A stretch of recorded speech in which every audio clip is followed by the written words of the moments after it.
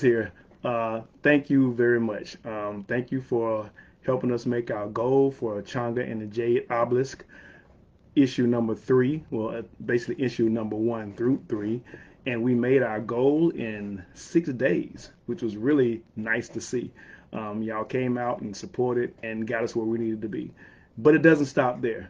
We've got 23 days left, and we want to give more people the opportunity to support what we're doing.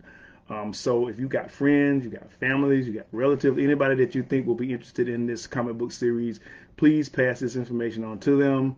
Uh, Show them what we got. Tell them to take a look at what we're offering as rewards, and give us some support. Right now, we're sitting at 94 backers.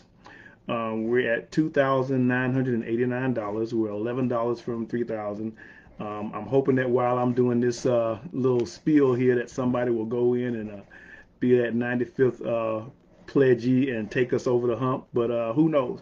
But I just wanted to stop in here a little bit and talk to you guys a little bit about how this pro project began.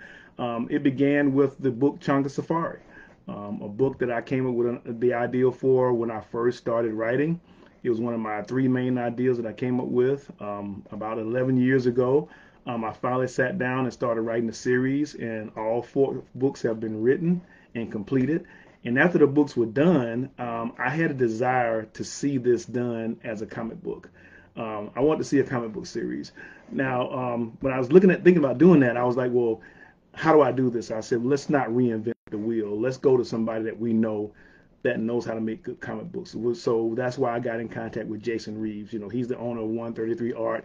He's produced some great stuff in the past. He's producing great stuff now. So I just went to Jason. I said, look, man, I'd like to make Changa Safari a comic book series. And he said, cool, let me work on that.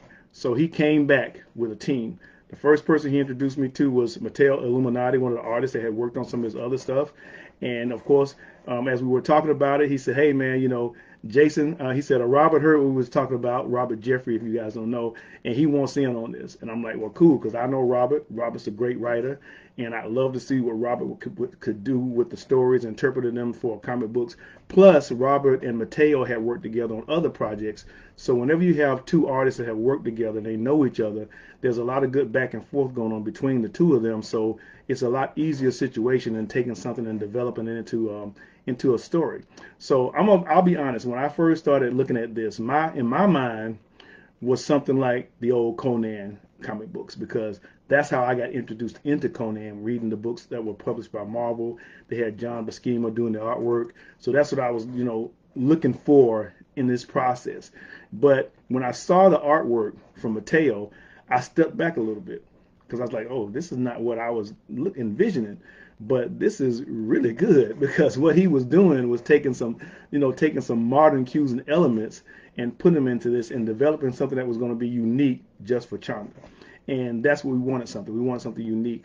Another thing that changed through this process was the story changed a little bit. Not much, but I wrote this story 11 years ago, and I could say that my head was in a different place when it came to certain things.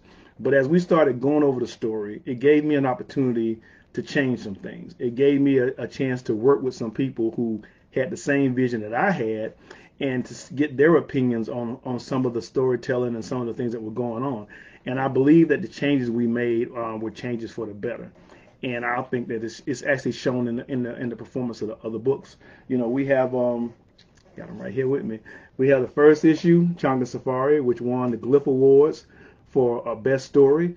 If you're not familiar with the Glyph Awards, the Glyphs have been around for over 20 years. And they are given by ECBAC, which is the East Coast Black, let me get it right, East Coast Black Age of Comics Convention. The ECBAC people have been recognizing and representing black indie comics for a long time, longer than anyone else has been paying attention to them. So to receive a Glyph Award for the first book of Changa is really an honor. It's really a testimony to the hard work and the quality that's coming out of this whole series, from Jason, from Robert, from Mateo, from Loris, from the whole team. And then we found out a few days ago that Changa Safari Book 2 has made the short list for the Fire Ignite Awards as Best Comic Team.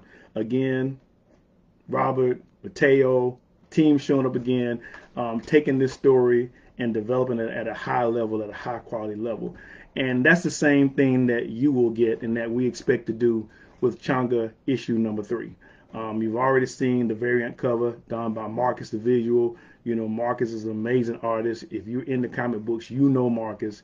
He's one of the co-creators of Tuskegee Heirs.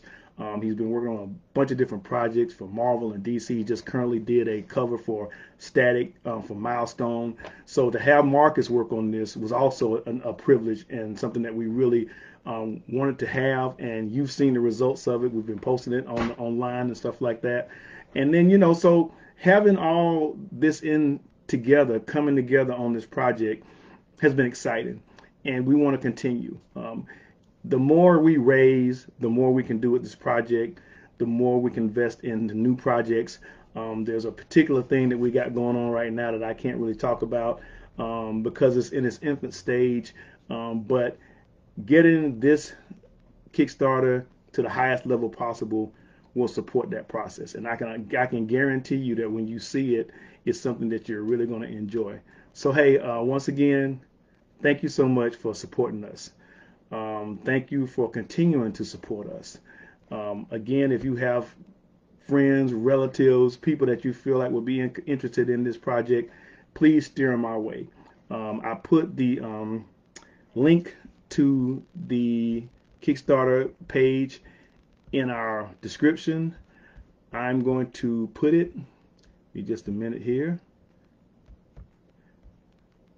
I'm going to put it into in our comment section as well, so you and they won't have any problem at all finding it. There we go, right there. And again, I'll say it one more time. Thank you so much for supporting us. Thank you for continuing to support us. Keep an eye on what's going on with the Kickstarter. We might have some new things to show you. We got some great rewards. We got the books. We've got clothing. We've got some great add-ons. So, hey, let's keep this thing going. Y'all take care. Peace.